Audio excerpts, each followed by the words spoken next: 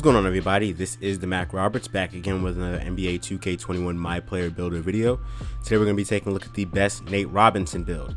Nate Robinson was shorter than the average point guard at 5'9", but he made up for that with crazy athleticism. He won the slam dunk contest 3 times. He was also a really good three-point shooter, or shooter in general, and he was solid at defense. I wouldn't say amazing, but he is known for having crazy chase down blocks and for blocking Shaq. He blocked Yao Ming. It's kind of weird at 5'9" just how well of a shot blocker he was. He would get those little sneak blocks just because of his height. But without further ado, let's get into the build. Position is going to be point guard.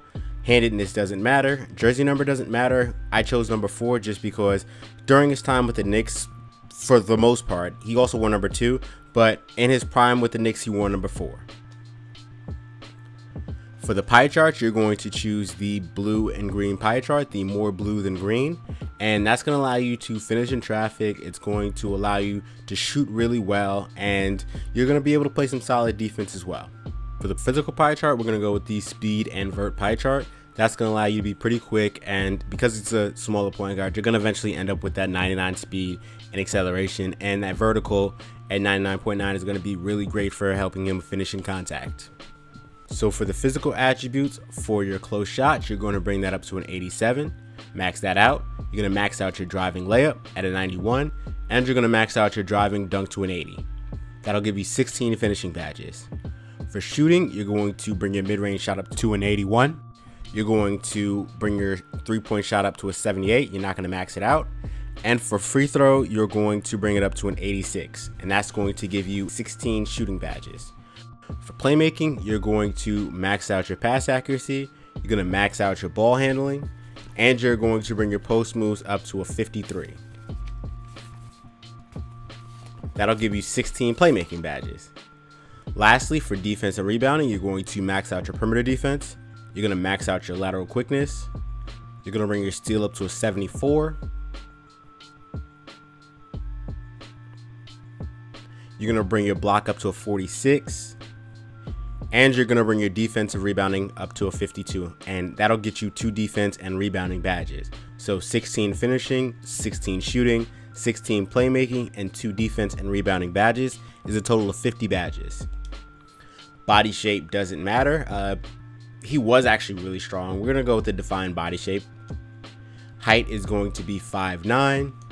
Weight is going to be 180. That was Nate Robinson's height and weight, 5'9" and 180. Wingspan, you're going to max that out. So at 99.9 overall, you're going to have a 93 close shot, a 96 driving layup, an 80 dunk, which is kind of low in my opinion. But unless you went with the all blue pie chart, you're not going to be able to get the contact dunks. And that's kind of a shame, just the way that they set that up. Because, you know, a lot of people like Nate Robinson, and I would like to make a Nate Robinson build who could slash and get all the regular and contact dunks, but we have a way around that. His mid-range shot at 99.9 overall is going to be an 82. Three-point shot is going to be a 79. His ball handling is going to be a 90, so you will be able to speed boost. Your perimeter defense is going to be solid in 83. Your steal is going to be pretty solid at 84, and you're going to be able to shot block with a 50 block. For your physicals at 99.9 overall with the gym rat badge, you're going to have a 99 speed, a 99 acceleration, a 93 vertical, and a 60 strength. For the takeover, again, this is our way around it. Once you're in takeover mode, you're going to have contact dunks. Now, the funny thing about Nate Robinson is, yes, he was a great dunker. He won the slam dunk contest 3 times, but he wasn't a contact dunker. But with the slashing takeover, you're definitely going to get those contact dunks once you activate that. So the build is complete, and you have ended up with a slasher, shades of Tim Hardaway, Chris Paul, and Kyle Lowry. 3 guys who don't dunk at all.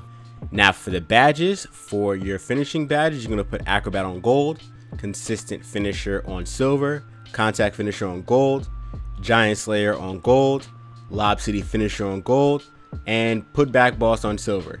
Nate Robinson was actually really good at getting putback dunks.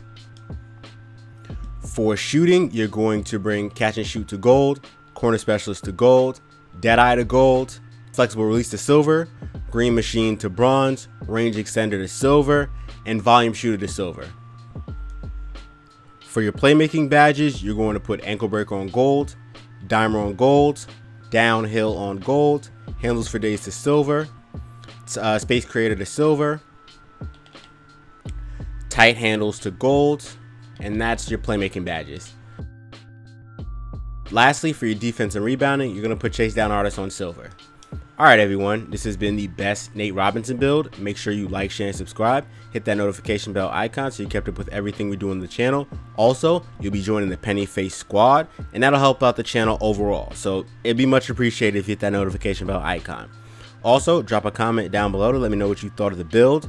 And if you have any requests or you want to see a build get made, drop it down below and I will try to make that build for you. We've got builds coming every single day for current gen and when next gen drops for next gen, so you don't want to miss any of those builds. That's why you also want to hit that notification bell icon. Last and most importantly, thanks for watching, and I'll catch you in the next one. Peace.